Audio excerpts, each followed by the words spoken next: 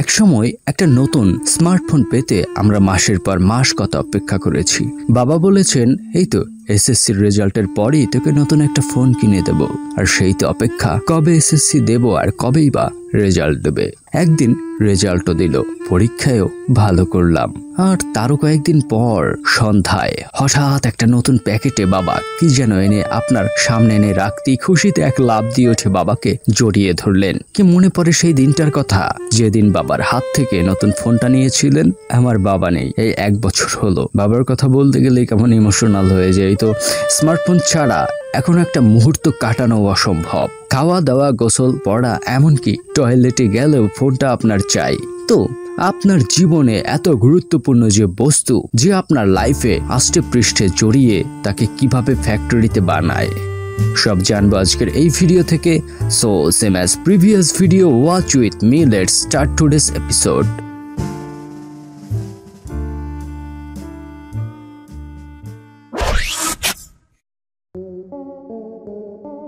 একটা নতুন মডেলের ফোন কিন্তু হুটহাটি বাজারে আনে না কোম্পানি। নতুন মডেলের ফোন বাজারে আনার আগে কোম্পানি এর আগের মডেলের কার্যক্ষমতা দেখে, ভোক্তাদের ফিডব্যাক নেন, আর বাজারে এর চাহিদা থাকলেই কেবল তখন ম্যানুফ্যাকচারে আগ্রহী হয়।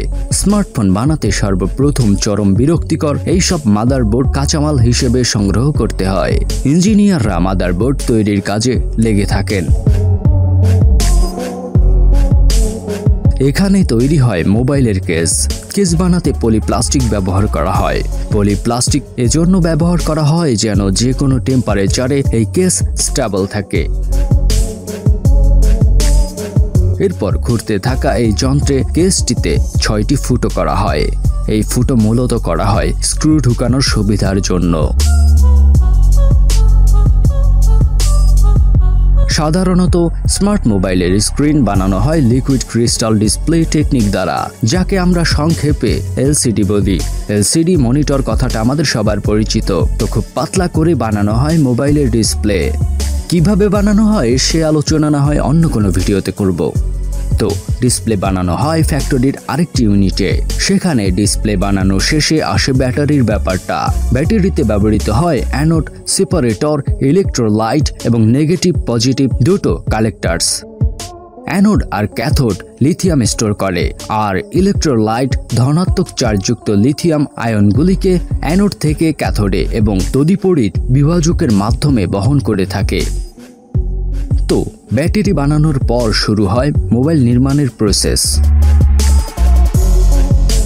সর্বপ্রথম ডিজাইনারের ইনস্ট্রাকশন অনুযায়ী মোবাইলের ডিজাইন তৈরি করা হয়, আর তারপর ওয়ার্কাররা সে অনুযায়ী কেস ফিট করে মোবাইলের আসল লুকটা দেয়। এরপরে মোবাইলের প্রোটোটাইপ বানানো হয়।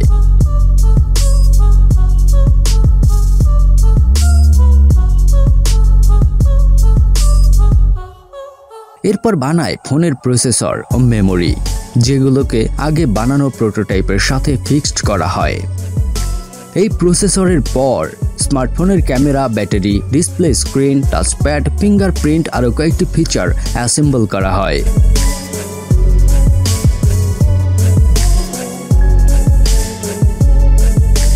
আর এই প্রসেস শেষ হলে ফোনের হার্ডওয়্যার ফিক্সড করা হয়, মানে charging port, headphone port, power on button, sound up down, এসব যা আছে সবই এই পর্যায়ে লাগানো হয়।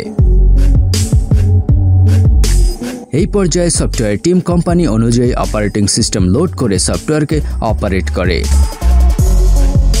সফটওয়্যার আর হার্ডওয়্যার দুটি ঠিকঠাক অপারেট হলেই এবার ফোন কয়েকবার করে পরীক্ষা করা হয়। এই ফোন এখন বাজারে ছাড়ার মতো উপযুক্ত কিনা তাও চেক করা হয়। যদি উপযুক্ত হয় তখনই এর হাজার হাজার ফোন তৈরি শুরু হয়ে যায়।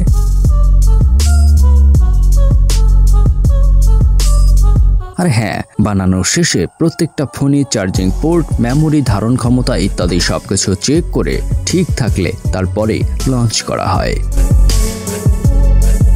এই তো এভাবেই প্রস্তুত হয় স্মার্টফোন। ভিডিওটি কেমন লাগলো জানাতে ভুলবেন না। ভিডিওটি ভালো লাগলে অবশ্যই একটি লাইক দিন, আর এখানে নতুন হলে hit the subscribe and click on the bell icon for next episode. Stay happy, stay কুল। আল্লাহ হাফেজ, টাটা এন্ড গুড বাই।